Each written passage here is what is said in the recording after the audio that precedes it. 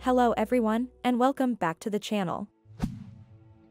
There have been some reports that the second Starship launch may be pushed back to October at the earliest. This is much later than we had anticipated. But if the reports are true, it means we'll have to wait almost a month for the launch.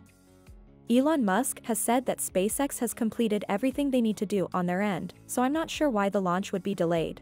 However, I'm sure there are good reasons, and we'll just have to be patient. Be patient, Anakin. Elon also says that the second Starship flight has a much higher chance of success than the first one. This is good news, and I'm excited to see the results from this flight. SpaceX recently released a photo of their employees standing in front of the full-stack Starship B9 and S-25. The hard work and dedication of the SpaceX team, who are working day and night to make humans a multiplanetary species, is really plausible.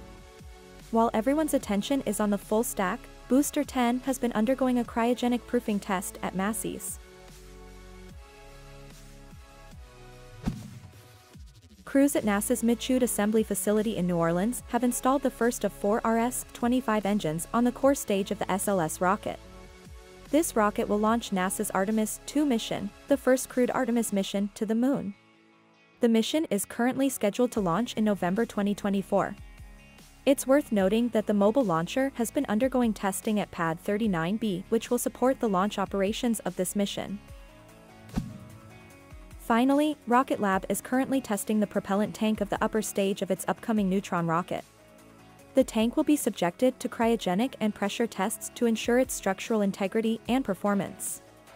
These tests are a critical step in the development of the Neutron rocket, which is designed to carry larger payloads to orbit than Rocket Lab's current Electron rocket.